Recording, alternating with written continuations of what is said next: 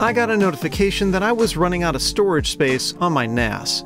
But instead of just throwing bigger hard drives into it, let's check out an option that's an upgrade in more ways than one.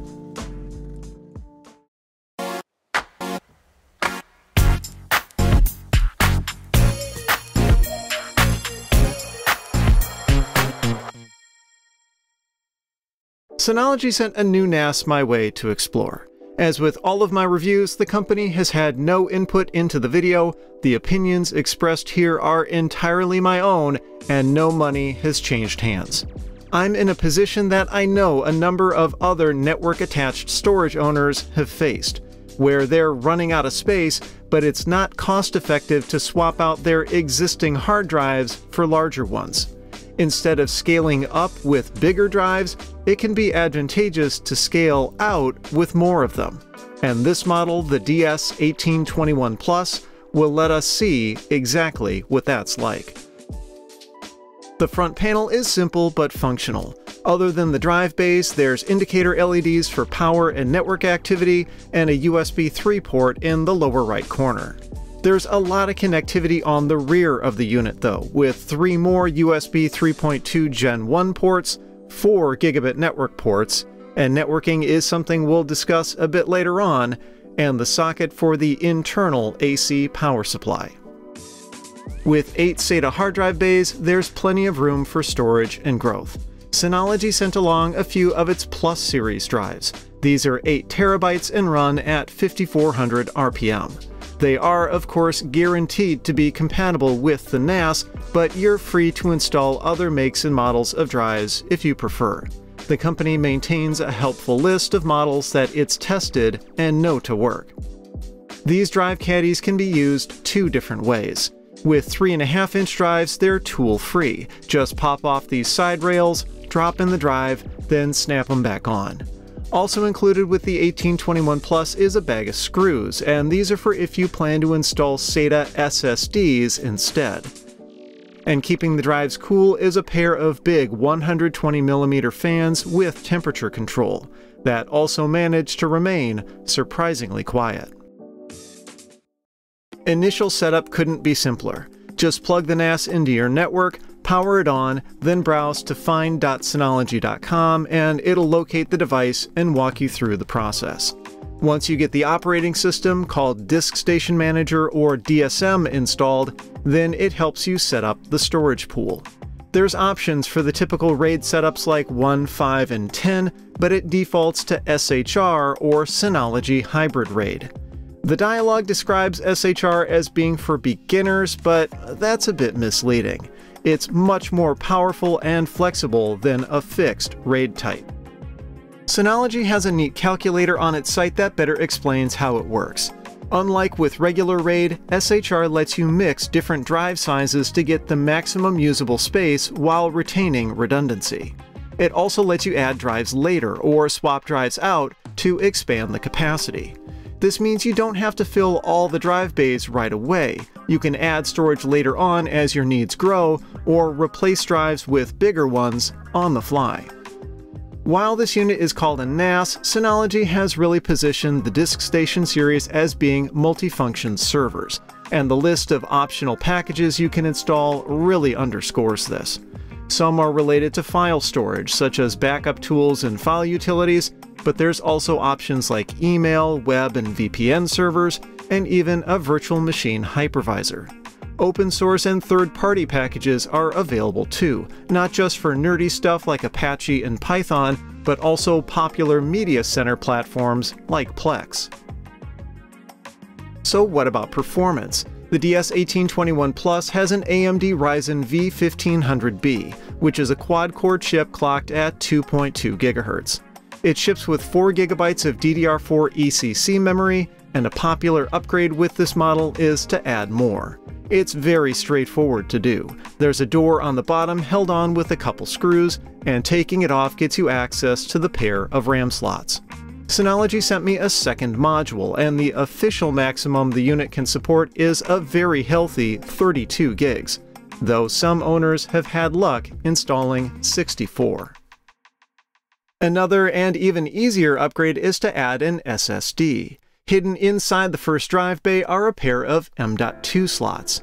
Synology also sent me one of its own branded SSDs, a 400 gigabyte unit, and it's a tool-free install. It just snaps into place. Adding an SSD lets you do a couple of things.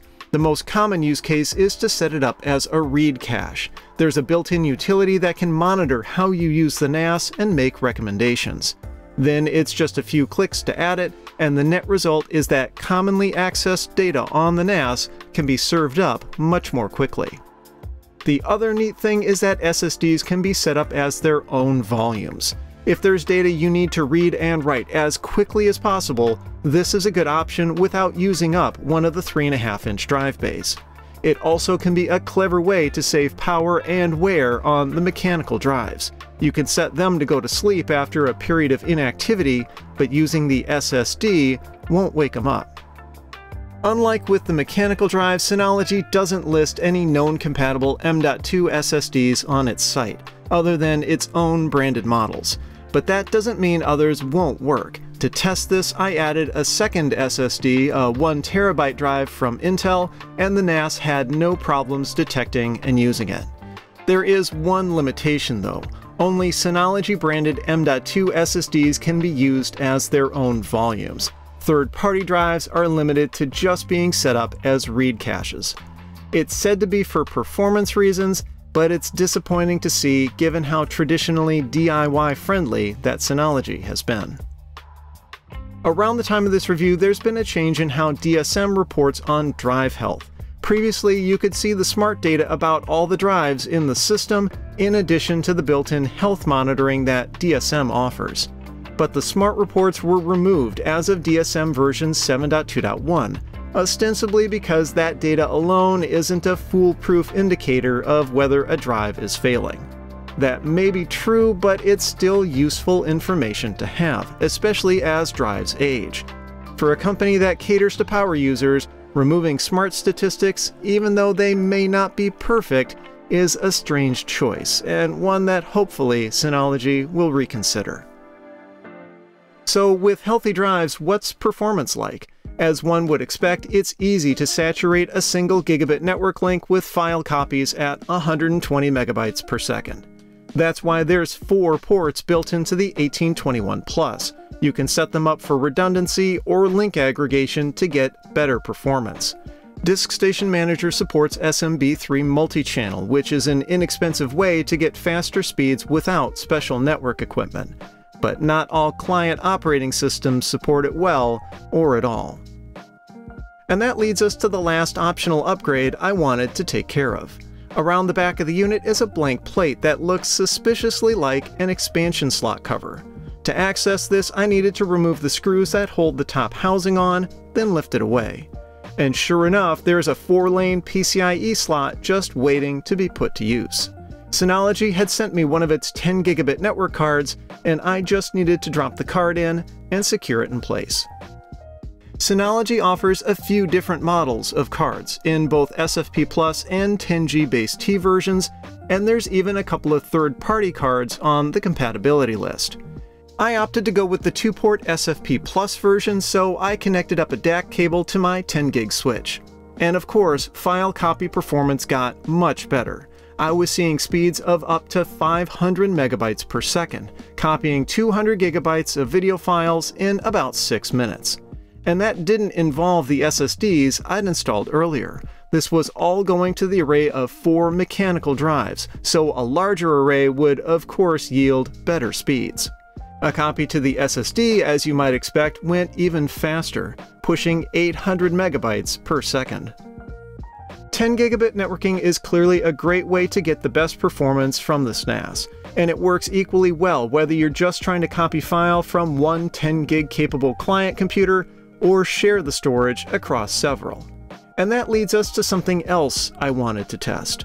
Everything we've seen so far has been from using this 1821 Plus fresh out of the box with blank hard drives, which is certainly a common use case. But power users have been using NASs long enough that there are no doubt some people out there with existing, older units looking to upgrade.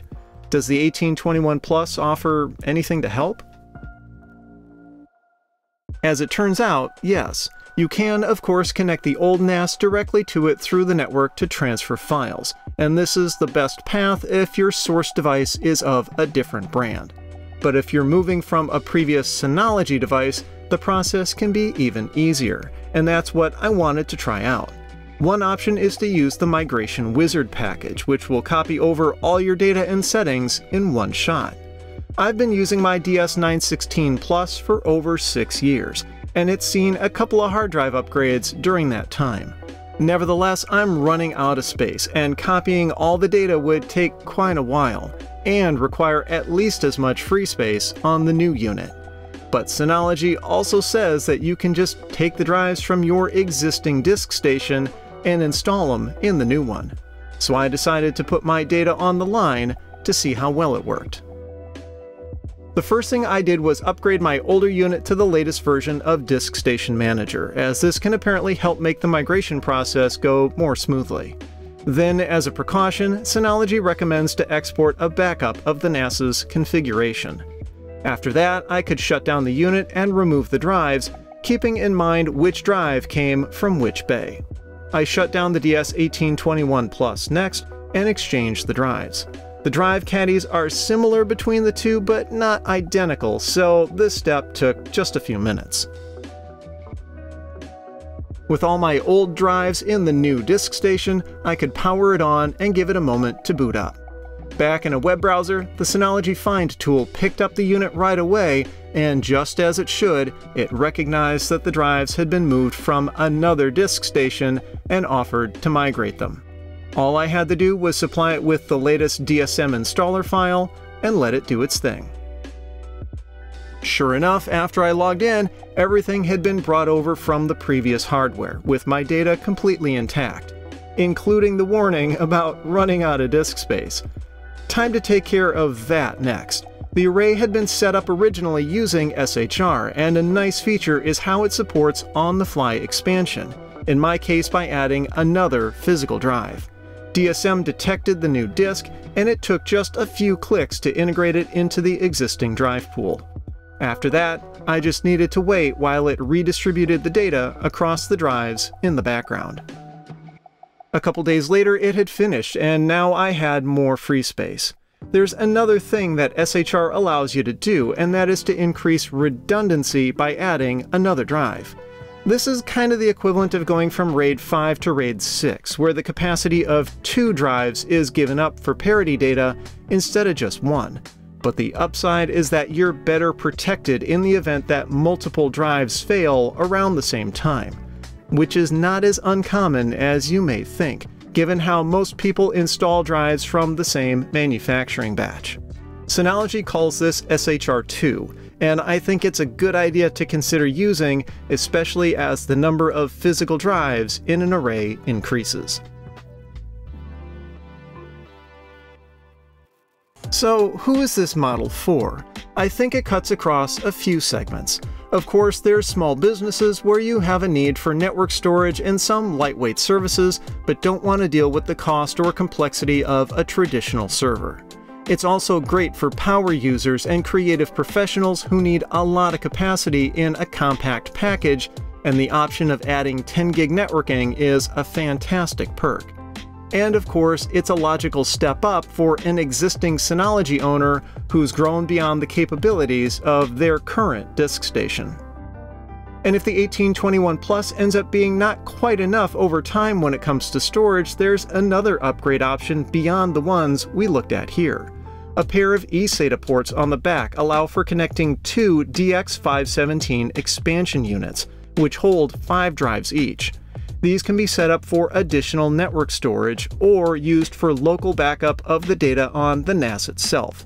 Of course, the use of RAID alone isn't a viable backup solution, so DSM offers many options for this, from sending data to a variety of popular cloud platforms to just copying your most important files off to an external USB hard drive. Ultimately, I think the DS1821 Plus has a lot going for it. Solid performance, more software features than we have time for in this video, the option for high-speed networking, and plenty of drive bays to grow into. For the about $1,000 US it sells for without drives, I think it offers good value. Inevitably, some will say that they could build their own NAS for less money, and this is probably true. But it wouldn't be as easy to set up or maintain, nor would it come with the support and 3-year warranty that this NAS offers. Synology's been a popular choice when it comes to network storage for a number of years, and solid models like this one certainly help explain why. Thank you again to Synology for sending out the DS1821 Plus for me to review. If you want to learn more, I've included a link in the description. If you liked the video, I'd appreciate a thumbs up and be sure to subscribe. Please consider supporting my work over on Patreon, and as always, thanks for watching.